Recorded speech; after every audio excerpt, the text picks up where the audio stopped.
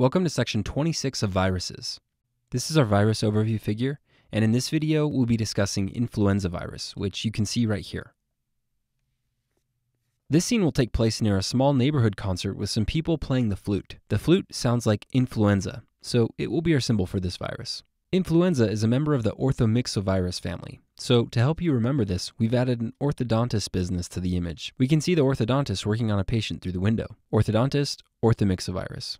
Before we go much further, take a second to appreciate the background. Notice that we've intentionally made this image with a lot of warm colors, which is to help you remember that influenza virus is an RNA virus. If you look at the top right side of the sky, you can also see a rain cloud, and this is here to help you remember that influenza virus is a negative sense virus. Despite the rain, this incredible flute concert has attracted some people. You can see that they're waiting in a line to get into the concert. The line is to help you remember that influenza virus has a linear RNA structure. Now we've added a car to the scene. These guys parked their car here to see the concert, but started having car problems, so they popped the hood to check out any issues with the V8 engine. The number 8 in V8 engine should help you remember that the RNA structure has 8 segments. Next, you can see that we've shown a helical staircase going up to the orthodontist's office. This is here to help you remember that influenza virus has a helical-shaped capsid. Now, if you look inside of the orthodontist's office, you can see that we've shown a fish tank with a nuclear sign on it. I guess these are genetically altered radioactive fish, so he has to warn his patients about them. In any case, this should help you remember that influenza replicates in the nucleus of the host cell. As he's working on one patient, he hears a knock on the entrance from a concerned mother. Let's zoom up so you can see this better. Notice that the mother is pounding on the door and saying, "He needs in." This is because the child just got his tooth knocked out, as you can see by the white tooth that he's holding in his hand. The phrase "he needs in" sounds like hemagglutinin, which should help you remember that influenza virus produces glycoproteins present on the surface of the virus and that they facilitate viral entry into the host cell. To help you remember that this glycoprotein is associated with viral entry into the host cell, we've shown the mother knocking on the entrance to the orthodontist's office. Now notice that the woman yelling is grabbing this door knocker, which is shaped kind of like an antibody. This represents the fact that antibodies can be formed against hemagglutinin. And since hemagglutinin is needed to enter the host cell, antibodies against it would confer immunity. Therefore, this idea is here to help you remember that the immune system can produce antibodies against hemagglutinin, which can provide future immunity to similar strains of influenza. Now you can see that we've shown a patient just leaving the exit of the orthodontist's office. If we zoom up, you can see that she's holding a pack of new erasers in her hand. If your experiences with dentists were anything like mine, then you may have memories of leaving the dentist's office with a pencil, toothbrush, or some other little gift like a new pack of erasers. And this is exactly what happened with this girl. She just finished up with the orthodontist, and he gave her a pack of new erasers as she was leaving. Anyway, new eraser sounds like neuraminidase. This is an enzyme that influenza produces and is associated with the release of viral progeny from the host cell. Once the viruses exit the host cell, they go on to infect adjacent cells. So we've intentionally shown this scene occurring near the exit sign because it can be thought of as an enzyme that helps viral progeny exit the host cell. Neuraminidase is an antiviral drug target because if a drug can disrupt this process, then you can imagine that it would essentially contain the infection and limit its spread to adjacent cells. One of the most commonly used drugs is oseltamivir, but other drugs with similar names, such as zanamivir, may also be used. To help you remember oseltamivir, we've shown this guy attempting to sell the patient hot tamales. Tamale sounds like Tamiflu, which is the brand name for oseltamivir. So zanamivir and oseltamivir, or Tamiflu, can be used to treat influenza, and they work by disrupting neuraminidase. Alright, before we discuss more of the image, perhaps it would be best if I took a step back to explain the next ideas conceptually, and then we'll return to the image to help you memorize this information. So influenza viruses exhibit what's known as genetic shift and genetic drift. Let's discuss genetic shift first. As you can see, virus A has 8 segments of blue-colored RNA strands, whereas virus B has 8 red-colored RNA strands. In other words, the two genomes are drastically different from one another and produce different versions of hemagglutinin and neuraminidase. Also notice that in this example, we've stated that virus A has the capability of infecting humans, whereas virus B infects animals, such as birds or pigs. Occasionally, these two drastically different viruses can infect the same cell and exchange genetic information, which is known as reassortment. Notice that if this occurs, then a new virus is produced, which we've indicated in this image by virus C. As you can see, the new genome is drastically different and contains elements from both virus A and virus B. Because many of the elements from virus A were maintained, this new novel virus still has the ability to infect humans. Genetic shift is a very dangerous process because the novel virus is so unique that it can evade the immune system and infect many people. This is why genetic shift is known to cause pandemics, which are widespread infections that may infect entire countries or even the entire world. On the other hand, genetic drift is a much more benign process compared to genetic shift. This occurs as a result of gradual random mutations. So notice that right here, we've shown a change to one little segment of one of the RNA strands. In other words, the virus has only slightly altered its genome.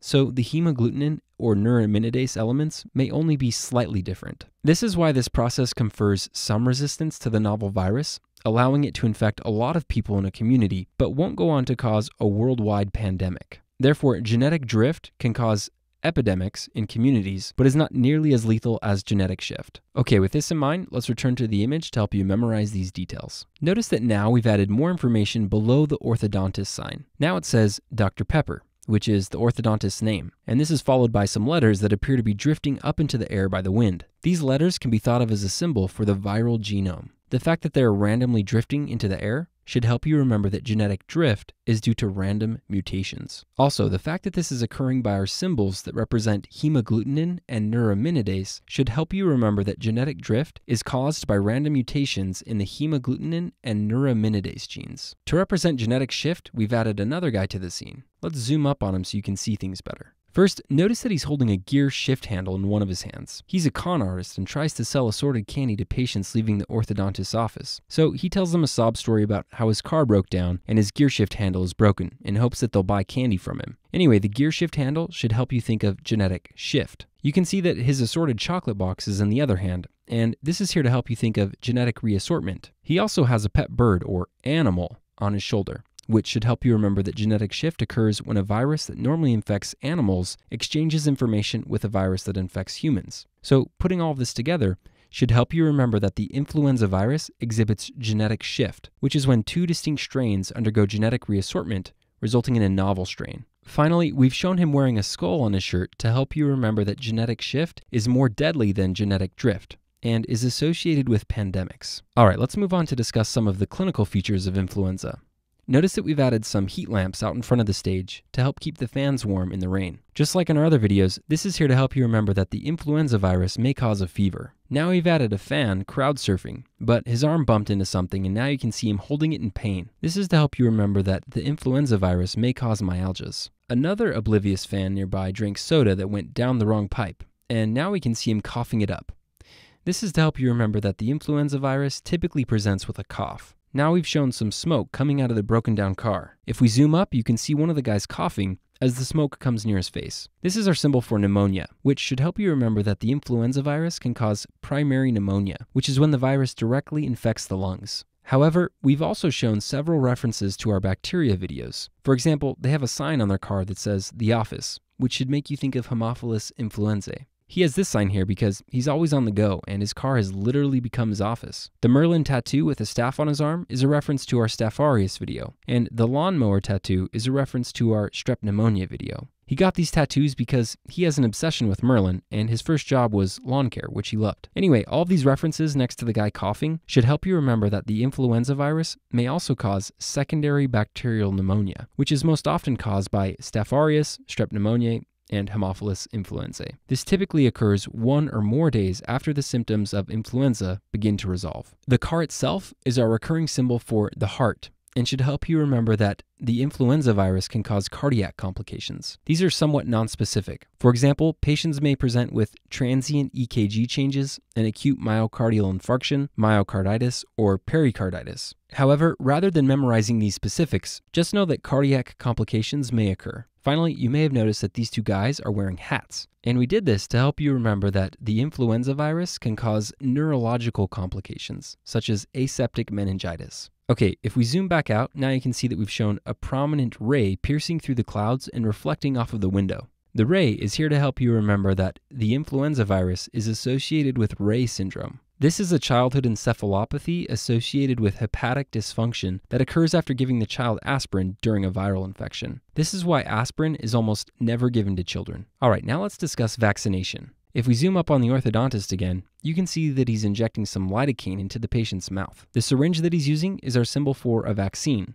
and should help you remember that there is a killed vaccine for influenza. Remember, because influenza viruses exhibit genetic drift and are constantly changing, a novel vaccine has to be developed every year. This is why it's recommended to get the flu shot every year. And this is the killed version of the vaccine. We've also shown another syringe-shaped sign on the right. If we zoom up, you can see that the sign says live show and has some flowers on it. One of the fans waiting in line seems to be enjoying the scent and is breathing it all in. Anyway, the live show sign is our symbol for live vaccines and should help you remember that there is also a live attenuated vaccine for influenza. The fact that this guy is smelling the flowers nearby should help you remember that the live vaccine can replicate in the nose. However, once it enters the lungs where the body temperature is higher, the virus is unable to replicate because it has a mutation causing it to be temperature sensitive. Okay, now that we've covered the image, let's review with a question. A 64-year-old male presents to the physician due to a fever, cough, and shortness of breath that began yesterday. He states that he also had similar symptoms a week ago. His symptoms began to improve up until yesterday when they suddenly became worse. His temperature is 38.9 degrees Celsius, or 102 degrees Fahrenheit. Pulmonary auscultation reveals crackles in the lower lobes bilaterally. A sputum culture will most likely grow an organism with which of the following features? A. Piocyanin production. B. Growth on charcoal yeast extract. D. Decreased muramic acid in the cell wall. Or D. Colonization of the nares. Hopefully from the question stem you notice that this patient had the flu followed by secondary bacterial pneumonia. His initial symptoms that began a week ago were improving up until yesterday when they suddenly became worse. Now he has a fever, cough, and shortness of breath along with crackles auscultated in the lower lobes of the lungs.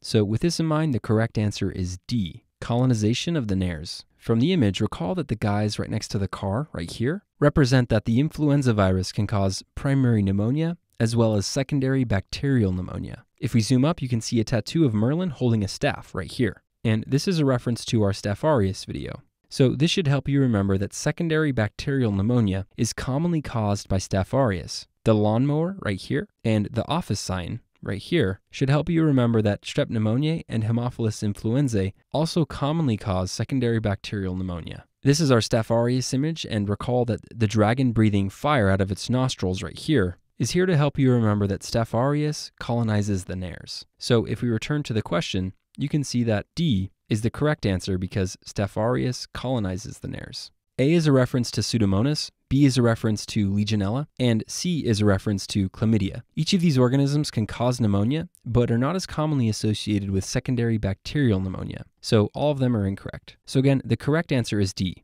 colonization of the nares. And this is caused by Staph aureus due to secondary bacterial pneumonia. And with that, we've covered everything you need to know about the influenza virus.